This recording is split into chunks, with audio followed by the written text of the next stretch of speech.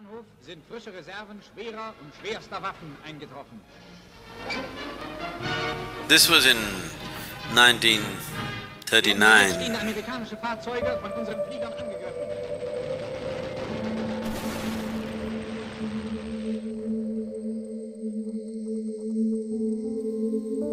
And this family, a Jewish family in Germany or Austria probably, was taken away. First they took away the parents and they took away the children separately.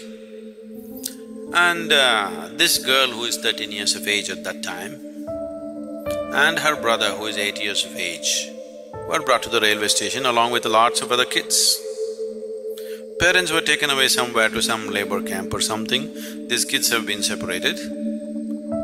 And they pulled out from a wealthy family and now they're on the railway platform on a winter day. Kids are kids, once they are there, they're playing and this boy is going out playing with people, they're kicking around something, playing football, all this. Then the train came. Once the train came, the soldiers came and pushed everybody into the trains like cattle, they were all loaded up. And after they got into the train and train started moving, the boy said he forgot his shoes in the platform.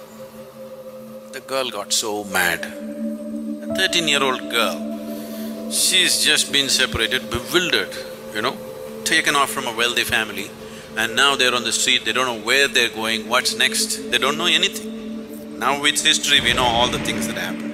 At that moment, these little children, they don't know anything, what's going to happen. And now this fellow leaves his shoes and comes, it's a cold month. So she held him by the ear and twisted it as much as she wanted and she abused him. You idiot, I have enough trouble on my hands and now you have to leave your shoes and come.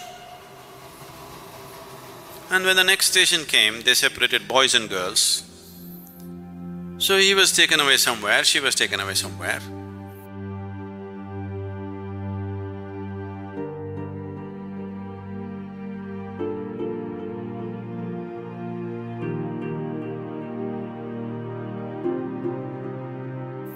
4 years later, she came out of a concentration camp, the only survivor of the family. 17 members of the family just disappeared, including that boy.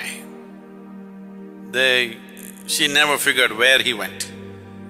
He just evaporated somewhere. And all that she remembered was the last things that she said to that boy. She could have said something nice to him. All the horrible things she told him because he lost his shoes.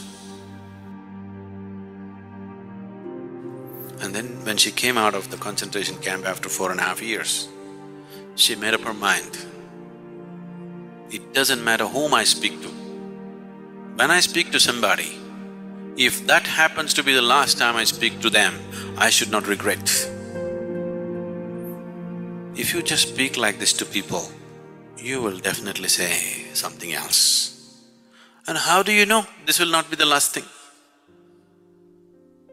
Whoever is sitting next to you, how do you know that today is the last day that you're meeting them? It could be possible, isn't it? Yes? And this one vow that she took for herself just transformed her whole life and became such a beautiful human being because she decided whoever she talks to, she will talk to them as if, in case this happens to be the last time, she will not regret it.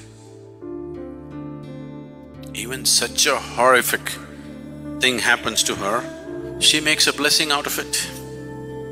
If you have a working intelligence, whatever happens in your life, you can turn that into a great possibility for you.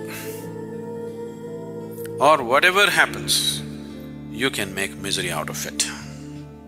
Isn't it so? Whatever the situation, it doesn't matter what's the situation, whatever the situation, you can turn it into a great possibility if only you are willing to look at it with openness. Everything can be turned